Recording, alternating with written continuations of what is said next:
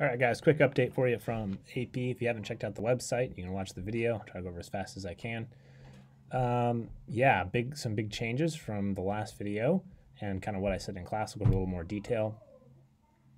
So we're obviously not covering everything from the original course plan for AP Stats. We're leaving out chi-squared and the like inference for slope and stuff like that. What will be on the test will be from units 1 through our chapters, or our units 1 through 10.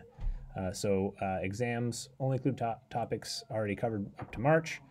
Basically, we're still finishing some of that.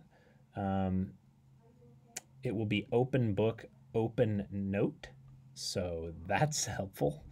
So you can kind of prepare for the exam and get together the things that you might need for taking the exam. Your test is going to have 2 free response questions, and each one is timed separately. And you're about a 45-minute exam.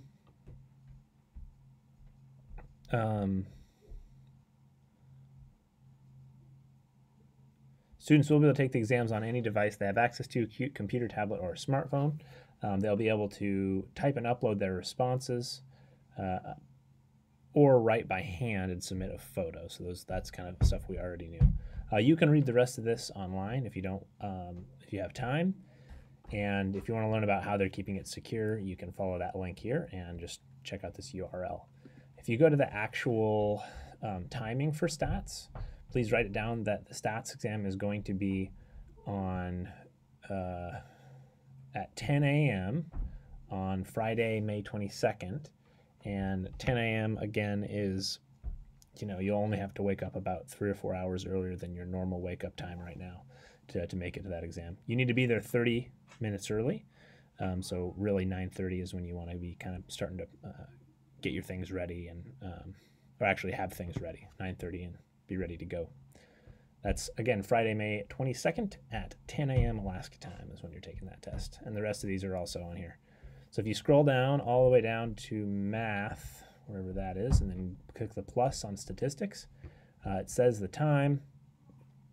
You're going to have 25 minutes for question 1, and then 15 minutes for question 2. And it says it could cover 1 or more of the following, shows what it's going to cover. But they're probably going to cover more than one skill in each question. So rather than it be more focused, it'll probably be broader questions in each category. And you can check the rest of this out and read in more detail if you want. I'm not going to read it verbatim from you. So check out the AP exam website. You can access this information for all your other courses as well.